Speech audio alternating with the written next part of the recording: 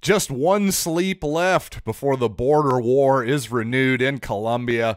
Plenty of basketball to talk about, but let's talk some football at the top, including the quarterback position for Missouri and Wake Forest coming up right now on Locked On Mizzou.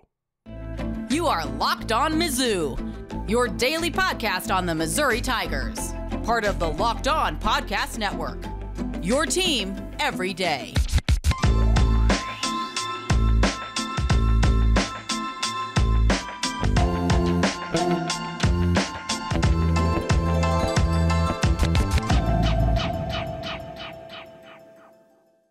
Hey, all you true sons and daughters, I'm John Miller, your Mizzou mafioso and the central scrutinizer of Missouri Tigers football and basketball. And today's episode is brought to you by BetOnline. BetOnline has you covered this season with more props, odds, and lines than ever before. BetOnline, where the game starts. And you know what? Let's start today with some football, even though, yes, the border war is tomorrow. Plenty of that coming up for you, I promise. But, of course, I've talked about it all week, and I want to just remind all of you that, yes, there is a bowl game happening. Even if it doesn't seem like it matters very much to Missouri at the moment, well, it matters enough that apparently Brady Cook is going to start the football game. That's according to Dave Matter in his chat yesterday at the St. Louis Post-Dispatch, but it does sound like Sam Horn might get some snaps in that game, could get some action. According to Matter, the coaching staff has been impressed with the progress that Horn has made the last few weeks since actually getting some game action against New Mexico State, probably feeling a little bit more engaged, and who knows, just positive signs coming from Sam Horn anyway out of camp. But be really interesting again to see if Brady Cook can keep his hot streak going here at the end of the season with perhaps a little bit different look on offense, especially without a Dominic Lovett in the fold. And by the way, just in case, technically, yes, Dominic Lovett by rule could still come back to Missouri. Just because you put your name in the transfer portal, well, we've seen guys come back before, of course. But I wouldn't expect that to happen by any stretch of the imagination. In fact, other than maybe Hiron White, Missouri has removed all of the players that have said they're entering the portal from their official roster on their website. So yeah, Dom's gone, folks. Let's just accept it. And by the way, since I brought up Hiron White, he did enter the transfer portal as a grad transfer. He missed, of course, all of last year after being injured. Well, he's been injured for almost a year now, something like that. Missouri starter at right tackle the previous season, and his presence was certainly missed this past year, no doubt about it. So even though he wasn't on the team this past year, the expectation is White is going to apply for a medical red shirt. Unfortunately, if that happens, not going to be with the Tigers. But speaking of the quarterback position, let's get back there. In fact, Sam Hartman, I talked a little bit about him, the Demon Deacons quarterback, the other day with massive amounts of experience. I questioned whether there'd be a lot of upside for him in playing this bowl game. Well, according to his coach, he's going to play. I will say there's still with a couple weeks to go to this bowl game. You know, everybody expected Tyler Beatty to play in the bowl game for Missouri last season, including his parents, by the way, who made the trip to Fort Worth, certainly expecting to see their son play in that football game. So, as we've seen before, anything can happen in these bowl games in terms of opt-outs. Timing does not always have to be perfect whatsoever. But I did want to pass along that Wake Forest head coach, for what it's worth, did say that he fully expects Sam Hartman to start in that bowl game. So it looks like both teams will be rolling out their usual starting quarterback. Now, perhaps depending a little bit on how the Tigers feel about Jabari Johnson, the Tacoma, Washington high school prospect, four-star player going to sign here with Missouri in a couple weeks, maybe depending on how they feel about him coming in as a true freshman, providing Missouri quarterback depth. he might be a factor there. But I really think kind of regardless, I do expect Missouri to add a quarterback here in the transfer portal. Now, whether that's a guy who comes in and expects to start, I'm not totally sure, or a guy who comes in and expects to compete, I'm not 100% sure. I think it just depends on what Missouri can get, quite honestly. Now, Devin Leary from North Carolina State, some national writers have tabbed him as actually the #1 available player in the transfer portal, certainly the #1 quarterback. Well, even though he has ties to Eli Drinkwitz recruited him when he was at North Carolina State, I'm just not sure how likely that is, considering how many options Devin Leary is going to really have. Now, as far as Kedon Slovis goes, the former Pittsburgh Panther, also USC Trojan before that, I've heard there were rumors early on that, Missouri might be all over him, but again, according to Dave Matter, it doesn't seem like the staff maybe loves him as much as the rumor mill initially speculated. And for my part, one thing I've noticed, I think once you're doing the second time transfer as a quarterback, especially if you've had a lot of time to actually show what you can do on the field, to me, that's a pretty big red flag. And I'll throw JT Daniels into that pile as well. You may remember I wasn't the most bullish on Daniels this past season in the transfer portal because of his complete and utter lack of mobility. And, well, just again, if you're transferring multiple times when you've had shots to start at multiple different Power 5 schools, that's a pretty big red flag for me. Now, if you transfer once, hey, that's okay. We've seen multiple different examples, guys like Kyler Murray, guys like Joe Burrow, who have transferred once, and it ended up working out great for them. Baker Mayfield, same deal. Well, how many examples are there of guys doing it twice or 3 times? That's harder to pick out. I'm sure there are some examples, but none are exactly jumping to the front of my mind. And coming up, regardless of if Missouri wins on Saturday, I'm really expecting a competitive, thrilling basketball game, without a doubt. But also, I think both teams are going to look a little bit uncomfortable at times on Saturday for different reasons. So I want to explain what I mean in this next segment. But first, I want to tell you today's episode is brought to you by LinkedIn Jobs. And every new potential hire these days, I got to be honest, it really can feel like a high-stakes wager. You want to be as close to 100% possible that you have the best qualified candidates available so you can make that perfect hire. Well, that's why you have LinkedIn Jobs. LinkedIn Jobs helps you find the right people for your team faster and for free. How about that? In fact, a lot of you already have LinkedIn profiles. All you have to do is add your job and the purple hashtag hiring frame to your current profile to spread your word that you're looking to hire. So, LinkedIn Jobs, once again, helps you find the qualified candidates you want to talk to faster. So, post your job for free at linkedin.com/LockedOnCollege. That's linkedin.com/LockedOnCollege to post your job for free. Terms and conditions apply. Thanks for making Locked On Mizzou your first listen. Now for your second listen, check out Locked On Sports Today. From the big games to the biggest stories, go beyond the box and behind the scenes with local experts and insights only Locked On can provide. That's Locked On Sports Today, available on this app, YouTube, and wherever you get, of course, finer podcasts. And again, I just think this ball game, you look at how the season has played out for the Jayhawks and the Tigers so far. Well, obviously the Jayhawks are the more tested team so far, but for different reasons, I think both teams are going to look uncomfortable at different times because obviously, let's be real, the Jayhawks are far and away the best team that Missouri is going to have played so far.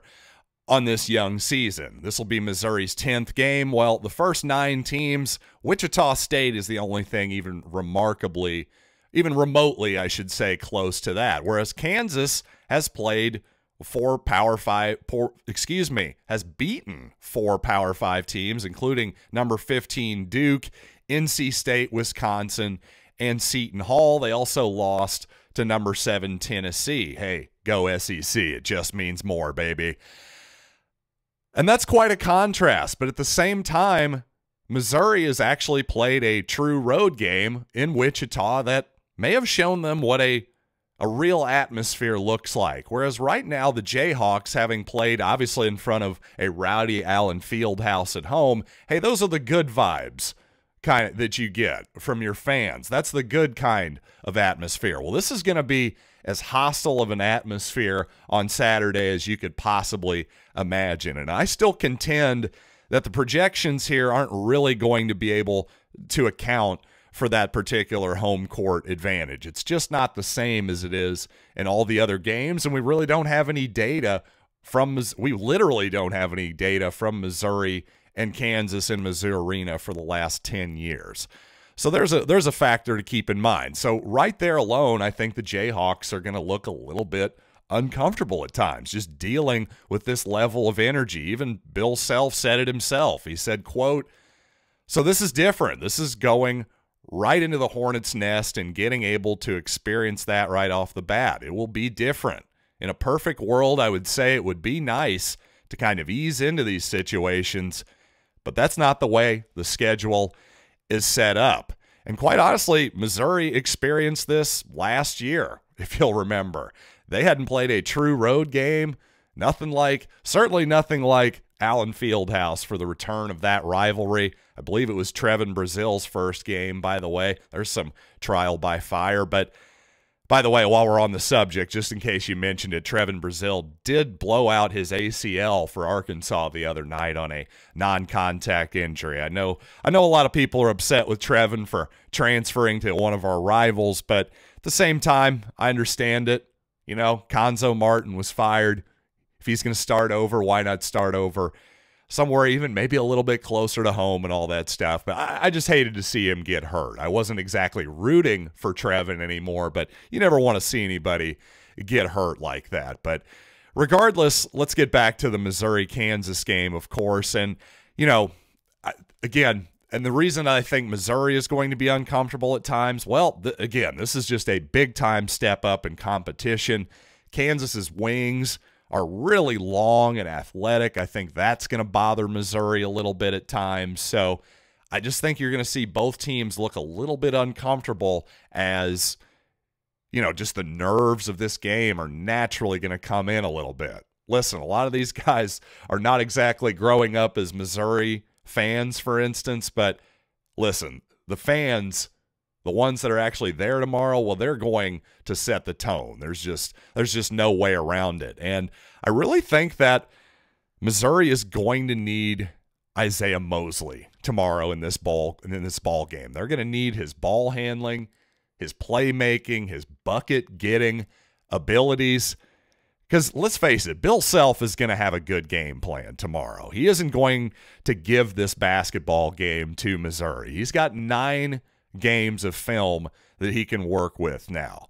The question is, does Bill Self have enough ball handling and depth to handle what's going to be a fast-paced game in a hostile arena against a team that's shown the ability, at least against weaker competition, to certainly put the ball in the basket? No doubt about that. But again, I think Missouri, if they have an advantage here, and to me the obvious advantage on paper at least is ball handling, and I think Isiaih Mosley has got to be a big part of that tomorrow, or else I just don't think Missouri is probably going to have enough to take it down. I've never considered Kansas to be a slow-playing basketball team by any stretch of the imagination, and I don't think this year's squad is either. But considering Missouri is 4th in adjusted tempo nationally and also 8th nationally in average possession length, long story short, that means they play quite fast, at least so far.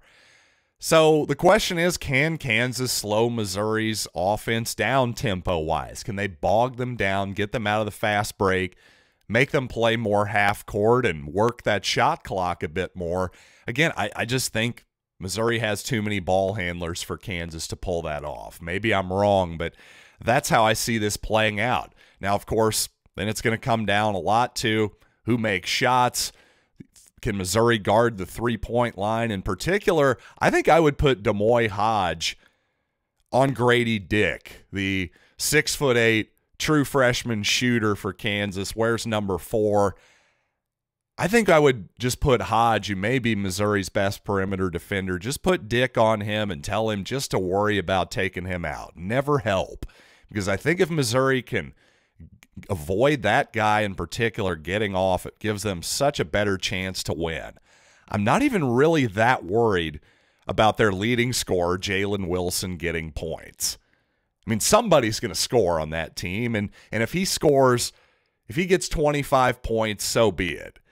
Because to me, I just think if Dick gets hot, then it just opens it up for everybody else. It just opens up the entire court, whereas sometimes when I've watched Kansas this year, I think their offense tends to get a little bit too Jalen Wilson-centric and sometimes bogged down. Maybe some Kansas fans would disagree with me on that. Y'all have seen him more than I have. That's just my opinion on a short bit of watching. And I mentioned Isiaih Mosley. I think Missouri will need a productive game for him to win. That's one of my predictions. But also, I think there's a real chance that there's an X factor on the Missouri roster in this game. It'll be really interesting to see what Isiaih does with his early minutes tomorrow in this basketball game. But you know what? First, I want to tell you that today's episode is brought to you by BetOnline. BetOnline is, of course, your number one source, for all things wagering. And you know what? As of this recording at about 1 o'clock Central, no line yet, but I expect Kansas going to open up favored by 3.5, perhaps 4 points. I just think you look at the KenPom projections, Kansas by 3 is their projection.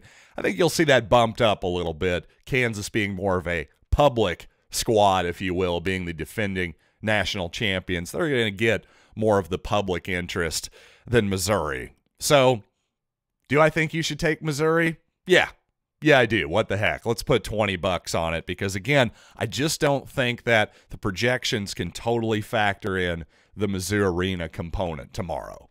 I think that's objectively true, by the way. I don't even have to be a homer to make that pick. But, hey, if you want to go against me, feel free, KU fans. Do it. I dare you. But when you do, you got to do it at BetOnline, where the game starts. I mentioned there aren't exactly a lot of native Missourians on this Tiger roster who maybe fully understand the Missouri-Kansas rivalry. That's for darn sure. But ironically, the one guy who might is Isiaih, and I say ironically because he's from Kansas. He went to Blue Valley High School, Stillwell, Kansas. Well, he's probably got a pretty good idea, being from that area at least. Hey, Kansas and Missouri, yes, they hate each other. And I just think it's going to be interesting to see what that young man gives us off the bench tomorrow, because I'm sure he's going to have some energy, no doubt about it. Probably some nervous energy, but can he summon that type of energy for the positive or the negative? Maybe asking a lot for any true freshman. But so I would just tell Isiaih, if I were the coach, hustle, play hard, and hit the boards. But you know what? Play within yourself defensively. That would be my biggest note for him. I just don't want to see Isiaih lunging at every steal and every block shot and giving up, easy baskets on the back end or picking up fouls, something like that. But if he can give us a lot of energy, if he can rebound the way I think that he's capable of, at least with hustle and athleticism, and maybe throw down a couple big alley-oops, that could really be a big energy boost coming off the bench for Missouri. So Aiden is definitely a guy I'm going to be interested seeing what he does tomorrow. Certainly the rest of his career, hopefully, here at Missouri, because I really like him as a player, getting really good vibes from him so far. And finally, I did say I'm expecting a really competitive ball game tomorrow. Well, obviously, as I said before, the Ken Pom projections agree with me. Well, currently over at KP, Missouri, for the rest of this season, a couple notable games here. They're projected to beat South Carolina by 13 at home this season and also lose in Knoxville to the Volunteers by 14. But other than that, other than those two games, every remaining game is a predicted single-digit affair. So you know what? Get used to some highly competitive, nerve-wracking ball games and hold on to your butts. The good news is, so far, this Missouri team has been really, really fun to watch. So if you like competitive basketball, get ready for hopefully about 4 months of goodness. And thanks for making Locked On Mizzou your first listen today. And for your next listen, I suggest Locked On Sports Today, the biggest stories of the day, plus instant reactions, big game recaps, and the take of the day, available on Odyssey, YouTube, and wherever you get your podcasts. So until next time, I'm John Miller, and thanks so much for listening to Locked On Mizzou.